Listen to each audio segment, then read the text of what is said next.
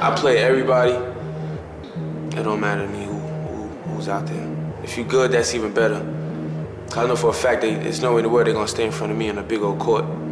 He's all the way. Most great players think they can do it by themselves, but when they learn that they can use their teammates and get everybody involved, they become even greater ball players. Yeah, I forced it one time.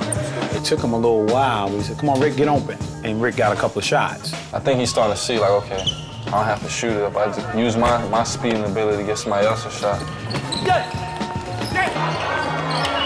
Yeah, it's a strong guard. He's like the strongest guard in here.